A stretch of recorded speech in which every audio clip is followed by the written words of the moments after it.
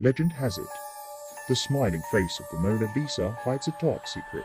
Her green mirror is a real-life victim's last expression, frozen in fear. In Japan, the number 4 is considered cursed because it sounds like the word for death. Some buildings skip the 4th floor entirely. Would you dare live on one? In 1978, John Wayne Gacy, a serial killer also known as the Killer Clown, was arrested. Gacy sexually assaulted and murdered at least 33 teenage boys and young men. Many of the bodies were found buried in the crawl space under his house. Born of fallen angels and human women, the Nephilim were giants who roamed the earth, spreading fear and chaos. Their supernatural strength and unholy origins make them the stuff of nightmares. June and Jennifer Gibbons, identical twins from Wales, had an inexplicable eerie bond.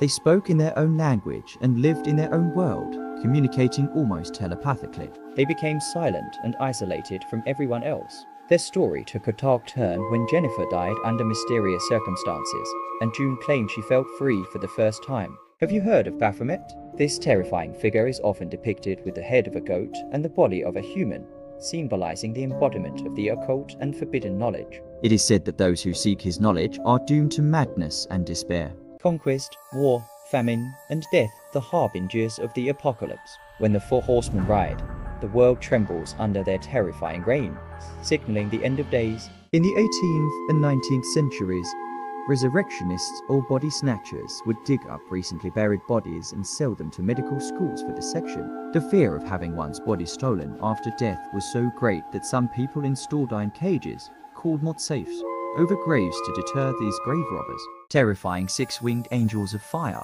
the seraphim stand in the presence of God, chanting, "Holy, holy, holy." Their burning, otherworldly forms are both awe-inspiring and terrifying. Perhaps the scariest fact of all is that we know very little about the full potential and workings of the human mind. There are countless documented cases of people experiencing vivid hallucinations, split personalities, and other terrifying mental phenomena that science cannot yet fully explain. This unknown aspect of our own brains can be both fascinating and frightening. Legend has it that those who resort to cannibalism in the deep woods risk becoming the Wendigo, a malevolent spirit with an insatiable hunger for human flesh.